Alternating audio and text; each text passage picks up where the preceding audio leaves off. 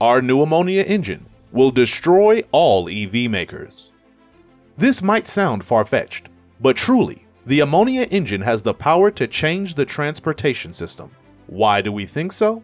Because it's the most eco-friendly option available for the EV industry, with the lowest carbon emission ever. You may have already heard this kind of thing about hydrogen combustion engines as well. So why ammonia engines now? Well, hydrogen combustion engines are also one of the best clean energy options. However, there are huge challenges in hydrogen storage and infrastructure development. Plus, hydrogen is quite expensive compared to ammonia. On the other hand, an ammonia engine uses ammonia as fuel, which is cheaper, emitting nitrogen and water as byproducts. So on an industry basis, ammonia engines are more feasible. Let's first check out what this ammonia engine is and why it's such a big deal. So an ammonia engine falls into the category of internal combustion engines that use ammonia as fuel. The cool thing about ammonia is that it doesn't have any carbon atoms, which means when it burns, it doesn't pump out carbon dioxide like regular oil or gas fuels.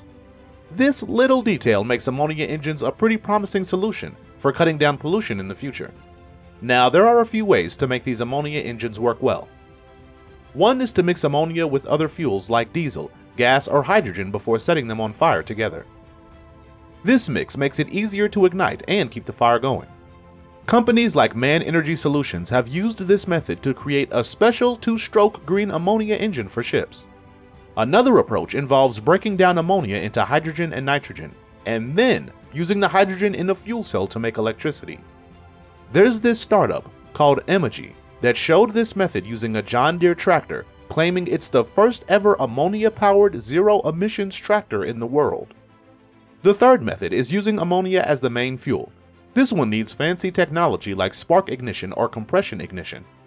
Ammonia engines are super promising because ammonia holds a lot of energy in a small space. That means it's really good for storing and moving energy around efficiently. And you know where that comes in handy? Industries like transportation and power generation, where using energy effectively is a big deal. The best part about ammonia is that it's everywhere. You can make it from hydrogen and nitrogen, which are pretty common elements in the air. So that's why Toyota's jumping on the ammonia engine bandwagon, because it's a sustainable energy solution that's easy to get a hold of. You know, Toyota's not entirely sold on the whole all-electric car future, but they're gearing up to release a few electric vehicles. Interestingly, their subsidiary GAC Group, which they partially own, did something pretty impressive. They developed the world's first engine for passenger vehicles that run on ammonia. According to the Ammonia Energy Association, Toyota has been dabbling in ammonia alternative fueling options for quite some time. Toyota's gone all in on this idea. They've partnered with GAC, a Chinese manufacturer, and together they've shown off this prototype engine that runs on liquid ammonia. It's a pretty big deal, claiming their 2-liter 4-cylinder engine can crank out 161 horsepower while slashing carbon emissions by a whopping 90%. That's a huge deal for the future of cars and the environment. But of course, it wasn't all smooth sailing for Toyota. They faced challenges while building this ammonia-powered engine, like handling combustion pressure and reducing nitrogen emissions. Overcoming these hurdles, especially efficiently burning ammonia, was a big win for the engineers, making it possible to use this alternative energy source in passenger cars. We've overcome the pain point of ammonia being difficult to burn quickly and put the fuel to use in the passenger car industry. Ki Hong Zong from GAC's Research and Development Centers told reporters, its value to society and for commercial uses are worth anticipating. According to a report from Bloomberg, this is the groundbreaking engine out there that's making waves. It packs a punch with a peak power output of 120 kilowatts, giving it a strong edge over other fuel options. But what's impressive is its green credentials, as it significantly cuts down on carbon emissions compared to traditional fuels. Now let's talk about the growing interest in using ammonia as a low-carbon fuel. It's gaining momentum, but there are a few hurdles to clear. For one, ammonia can be a bit tricky to ignite compared to regular fossil fuels, and its combustion process is slower, making it a bit more challenging to use it as an alternative fuel source. So while ammonia-powered engines have a lot of potential, it's clear that they still need some work to be ready for widespread adoption by automakers. Here's something interesting. Toyota has a significant stake in the company behind this innovative ammonia engine. Toyota is all about clean transportation, using a mix of alternative fuels and electric vehicles, like their hydrogen fuel cell vehicle, the Mirai. They're even testing hydrogen-powered combustion engines in motorsports. With Toyota's forward-thinking approach and investment, we might see ammonia-fueled power plants in places like China as the technology evolves. But honestly, ammonia isn't new in the game. It's mainly used in agriculture as a fertilizer and has applications in various industries like explosives, dyes, plastics, and chemicals. So it's accessible and could become a game changer in the world of alternative fuels. Challenges exist, but with Toyota and other major players on board, cleaner and more sustainable transportation options might become a reality. Toyota is a big player in China, the largest EV market, and even customizes electric vehicles for the region. But their strategy is flexible, and their exploration of technologies like ammonia-powered engines fits in with their broad approach. You know, traditional combustion engine vehicles are not yet out of trend. Rather, they still have a strong demand. There's a buzz that the Chinese government might ban the sale of internal combustion engine cars, following California's lead. This is where alternative fuels like hydrogen, ammonia, and synthetic fuels come in, potentially extending the life of the combustion engine.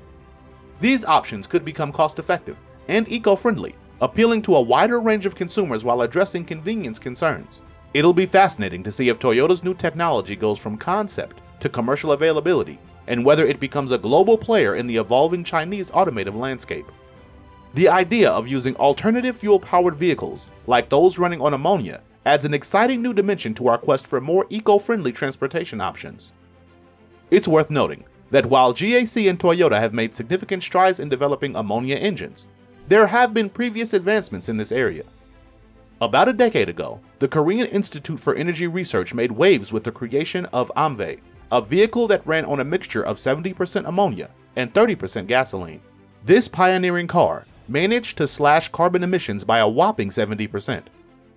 The Ammonia project was all about exploring the potential of a fully ammonia-fueled engine and showed us that this technology can work.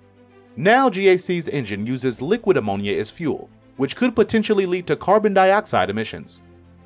To address this, they might need to mix ammonia with another fuel to improve flame propagation speed. And there's a challenge on the horizon for GAC and Toyota if they plan to introduce ammonia engines: the lack of an ammonia fueling infrastructure. But you know what they say, necessity is the mother of invention, so this could be an opportunity for some real innovation. These ammonia engines hold the promise of a more sustainable automotive industry with reduced carbon emissions. However, it's not all sunshine and rainbows. Ammonia engines do produce high levels of nitrogen oxide emissions, and they have a slow flame propagation speed, which can impact combustion efficiency and power output. To tackle these issues, we'd need a lot of research and development. One more thing to consider is that the current ammonia production relies on the environmentally impactful Haber-Bosch process, and ammonia's cost and availability are stumbling blocks for it to become a mainstream automotive fuel. We'll need to invest in infrastructure and find more efficient production methods. To support ammonia-powered vehicles, a substantial network of fueling stations with safe storage and distribution capabilities would be required. Transporting ammonia to these stations using tanker trucks and trains raises safety considerations. Ammonia's corrosiveness and danger to the human body add another layer of concern. While it doesn't ignite like conventional fuels, its potential for harm in accidents involving ammonia-powered vehicles is worrying. Bloomberg NEF analyst Colin Makaracha noted in a statement that it isn't going to take off. "It's all a bit of fantasy. Ammonia is hellish to handle," he said. "I can't see it taking off in passenger cars." However, ongoing research, tech advancements, and partnerships like GAC and Toyota can overcome limitations in ammonia-powered vehicles, driving innovation and greening the automotive industry. So do you think this innovation will challenge electric vehicle makers? What are your thoughts on the future of sustainable transportation? Share your comments below and hit the like button if you enjoyed the video. Don't forget to subscribe for more exciting updates in the automotive industry. Thanks for watching.